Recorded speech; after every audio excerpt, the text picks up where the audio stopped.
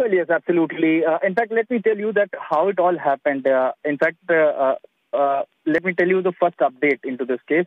That police has arrested one person who is nephew of the deceased.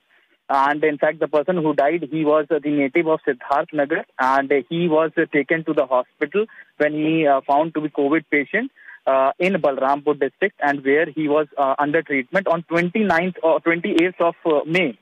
He died, and that family wanted to do the cremation. But interesting part here is that family told the police, because one of the person who is arrested, his nephew, he told the police that on that day there was rain happening, and due to the rain, they could not find any cremation ground which could be the shelter, proper shelter where they could cremate the body.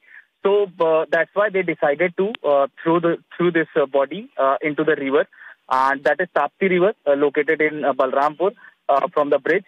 And definitely this is shocking. As far as the family's statement is concerned, police is not completely relying on their statement, but definitely this can be the reason that we are seeing the bodies lying and piled up at the banks of various rivers that include River Ganga.